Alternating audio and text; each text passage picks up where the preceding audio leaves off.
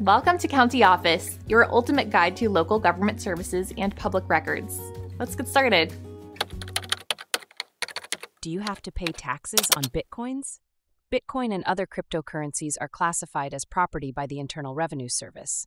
This classification means that transactions involving Bitcoin are subject to capital gains tax. When you sell or exchange Bitcoin, any profit you make is taxable. If you hold Bitcoin for more than 1 year before selling, it may qualify for long-term capital gains rates. Conversely, if you sell Bitcoin within a year of purchase, the profit is taxed at short-term rates, which align with ordinary income tax rates. Additionally, using Bitcoin to purchase goods or services is also considered a taxable event.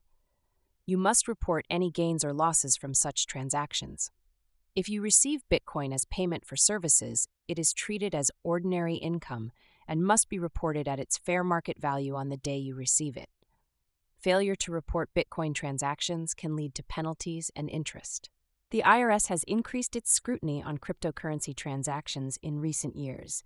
It is crucial to maintain accurate records of all your Bitcoin transactions to ensure compliance with tax laws.